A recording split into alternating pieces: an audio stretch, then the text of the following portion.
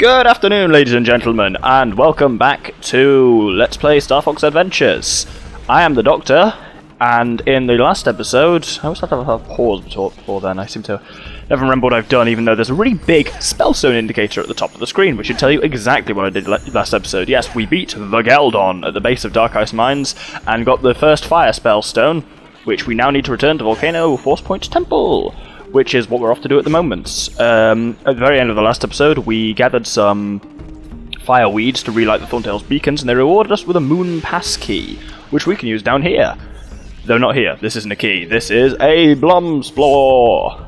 Again, I can't even tell if I've just internalized my own error there, or I'm actually being ironically funny. Hey! You'll notice as well, I always said that I always have the Fire Blaster on. Oh, I didn't buy a map for this area, shit. Well, I'll be fine. I normally always have the Fire Blaster on Y, but now I have it. Well, you'll see later.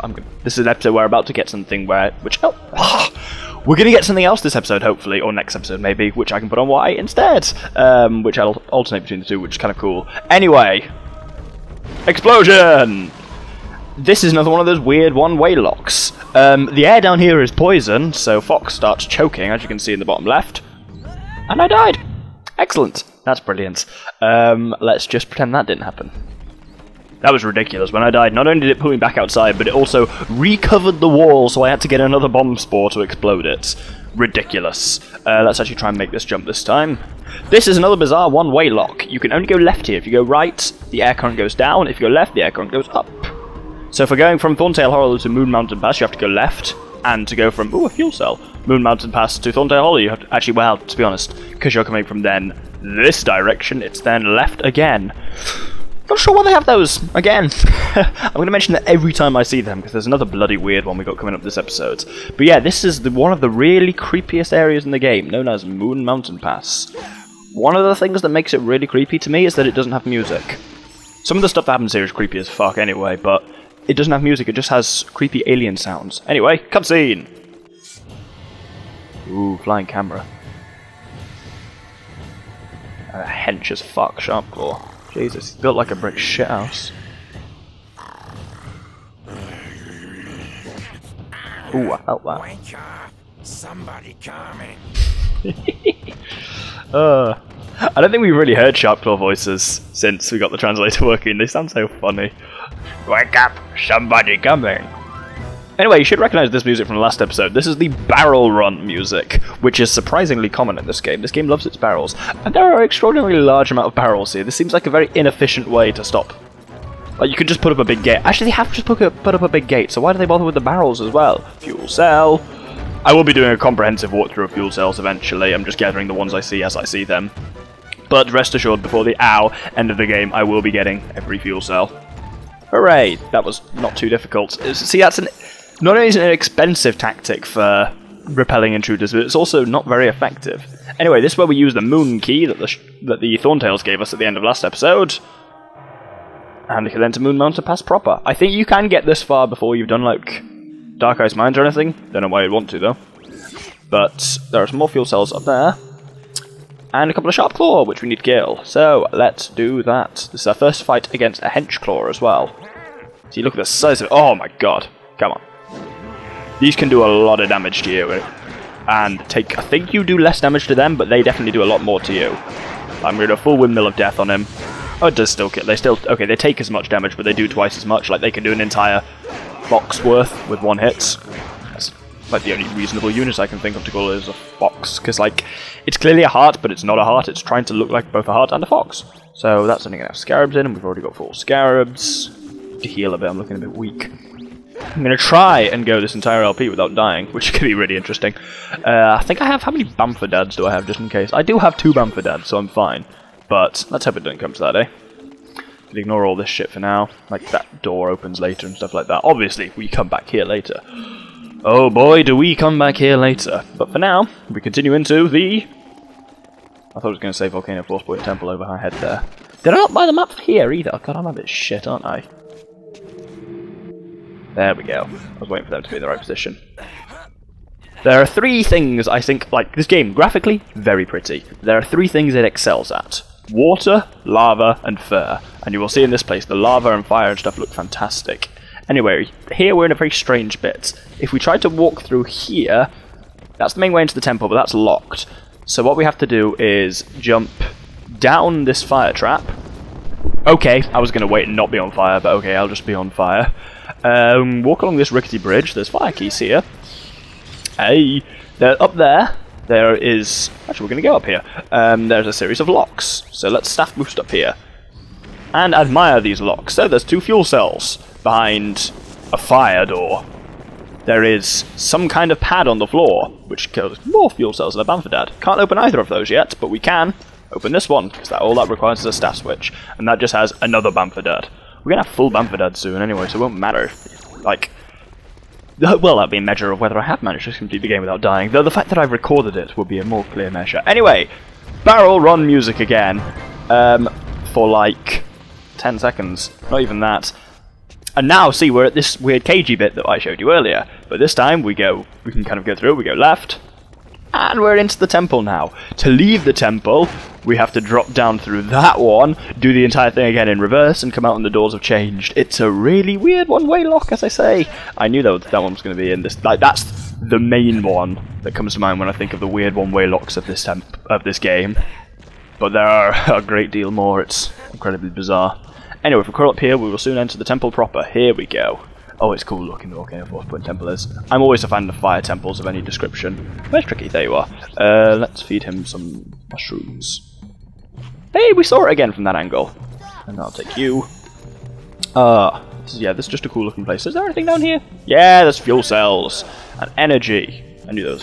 I thought there was a fuel cell down here. If you see, we've got the thing in the bottom left that currently says no map data.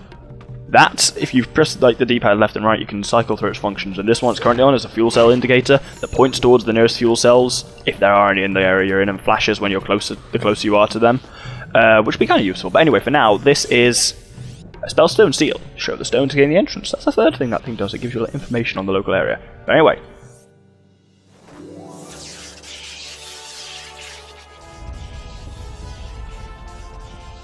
Awesome.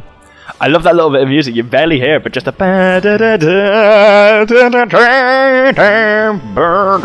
you hear like a more. Oh god, this fucker's got a shield as well. This guy's a henchclaw anyway, which makes him slightly more difficult. Oh, he's taking a lot more of a beating, I think. Yeah. Oh no, nope, he's not. I've never called them henchclaws before, ever. Is there a fuel? Yeah, this thing's indicating there's a fuel cell down here. I've never called them henchclaws before. I just came up with that name off the top of my head now, and now it's stuck. Thank you, Doctor, for coming up with shit like this on the spot. I guess that's why I LP, though. That thing stopped flashing when we got down here. That worries me. Okay. So, there is a fuel cell down here, but we can't get to it yet. That's annoying. Speed up! Yeah, as I briefly mentioned, the third function of this is scanning for information that just when you're next to something, it says something like magic plant, grows staff energy and stuff like that. That's kind of useful. And it reads signs for you as well. Like this one says, only he whom lights the orbs of the Krazoa may pass.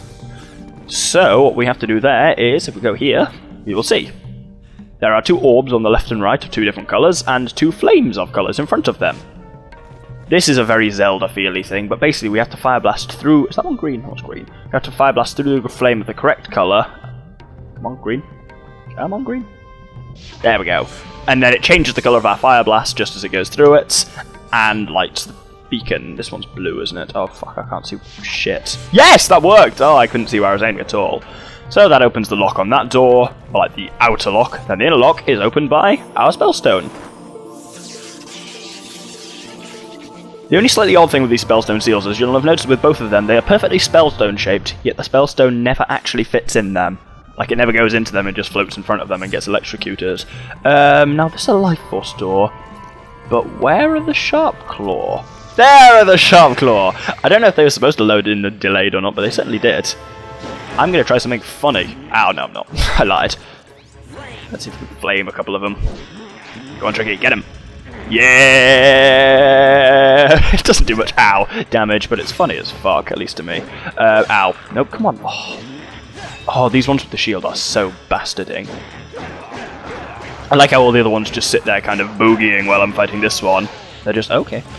They just kind of go, and waggle their shoulders around. Come on, you bugger. There we go. As ever I die. Oh, that doesn't work if they're ducking. Oh god.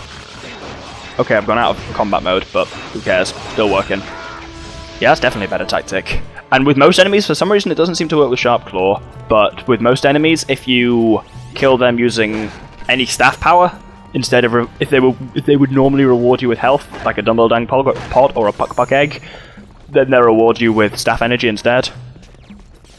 Right, so what do we have to do in this room? Only he who dims the flames of the Krazoa may pass. So without further ado, let's start a fire. Yeah, dims the flames versus starts fires. I was confused by this for ages when I was a kid, because I was just like, oh well, it said dims the flames of the Krazoa, so it can't want me to light the fires. That would make no sense.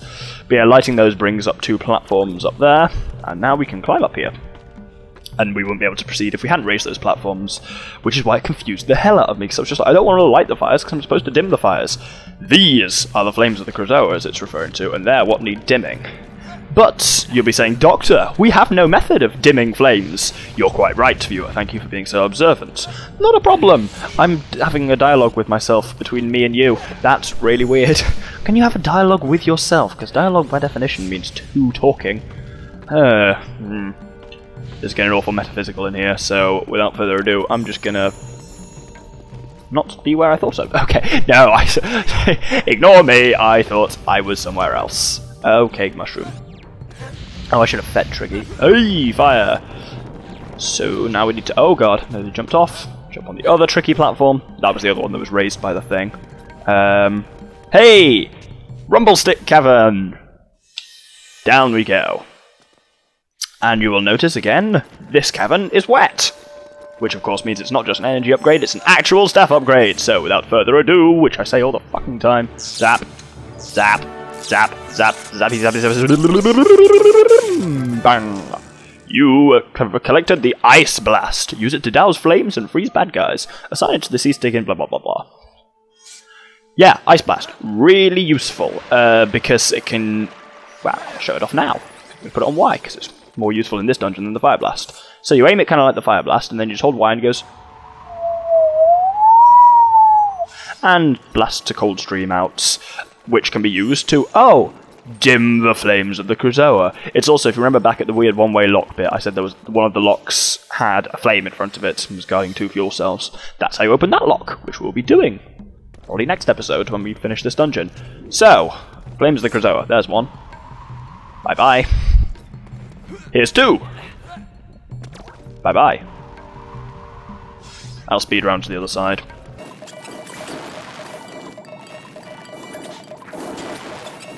And here is 3.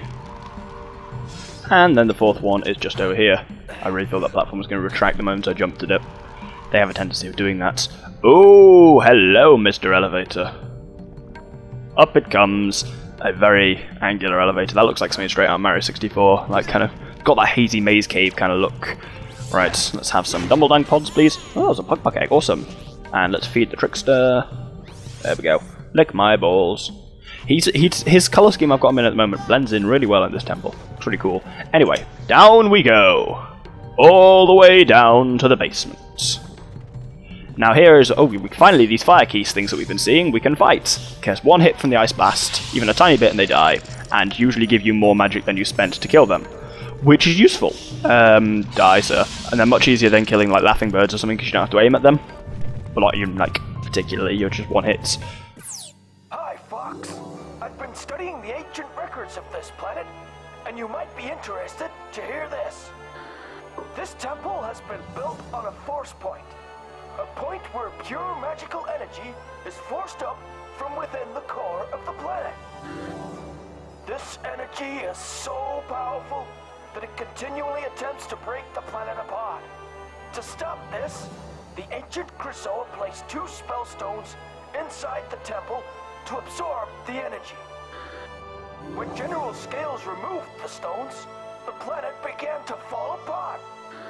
By returning the Spellstones back to the temple, you will bring the planet together once more. Peppy out.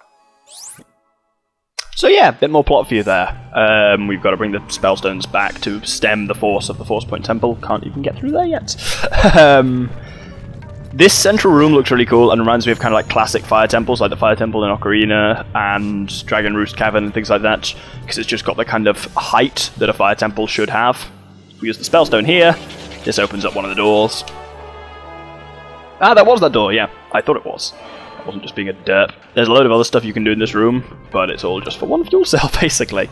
So, it's not really worth it. I'll come back later when I'm on a fuel cell hunt, or the next time I'm at this temple. Oh, sideways fire jets. Can you... Yep, nope, yep. Nope, nope, nope. I ducked in real life there. Needless to say, did not help. Anyway, back up to the upper levels. There are two ways to access the upper levels, depending on which visit you are to this temple, because, as I've kind of hinted to there, you visit twice. There are 4 Spellstones in the game, which we knew already. There are... Oh yeah, more... Sorry, I assumed that door was open. We need to dim more flames liquors there in order to pass. Yeah, there are 4 Spellstones in the game. 2 Fire Spellstones, which have to be dropped off at this temple, and 2 Ice... well, water ones, which have to be dropped off at the Ocean Force Point Temple, which we haven't seen yet, nor do we know where it is. Well, I do. You might. Depends if you played this game or not before. But we're not supposed to know where it is yet, is my point. So there are 2 ways through this temple, and each time you go, a different way will be potentially available to you. Partly because of just... the 2 Spellstones are slightly different, so we'll unlock different getaway ways, but also, there are power-ups you'll have by then, which allow you to access stuff that you won't even have noticed walking past this way, because not relevant. So now this door has opened. I like these really cool rolling stone double doors as well. They remind me of the doors in the Forest Temple in Twilight Princess. Oh, hello! Right, now we can fight these fuckers with ice. Watch! Freeze! And then smash! And then smash. And it's really incredibly easy to kill Sharpclaw using this. 3 hits from the Ice Blast and they die. And that's it. And you can just crack them, and it's really bloody quick. So the point where I'm going to be using that for most of this LP because it kills them really quickly. Anyway, quick platforming section here. When the fires die down, jump. You don't even have to wait for the fires to die down if you're metal like me. Oh yeah, I'm so cool. Unfortunately, Trickster is not so cool as me. No. He's stuck on the other side, but if you look carefully you will see there are sun pads on these platforms. So what we have to do is use Fire Blaster, and when they're in the right position, stop them! Okay, missed it. Okay, it'll be easier if I just do this one first, and then jump forwards, and then do this one from here. There we go, and now Trickster is happy to cross. He didn't give a fuck about the flames or anything, it was just the moving platforms that were freaking him out. Because we need him over here, we need him to flame this flame grill. Go, sir! Go, sir! There we go. This has got kind of good... Oh, I need to stop saying... I literally need to stop saying this stage has got such good music, because the whole game has got such good music. Oh god, Laughing Birds, and this is probably the worst place for them to come, because fucking get away. Because here, if you fall off, you are right bang down to the big room below. Oh god! Okay, I thought I could jump to the teleporter. Apparently I get away! Apparently I can't. So... Oh, there's a fuel cell over here. I might as well get it while I'm up here, because I won't be up here again for a while. And it's right there. It is literally right there. I don't know why I added literally there. Of course it's literally right there. It wouldn't be metaphorically right there, would it? That wouldn't make any sense. I'm going to heal. Oh, bloody Laughing Birds! How many of them are there in this area? Is this the kind of high chapel of the Laughing Birds and something no one told me? Is bullshit. Warpad! Oh, we're just going to have enough time this episode to do what I wanted to do. That's awesome.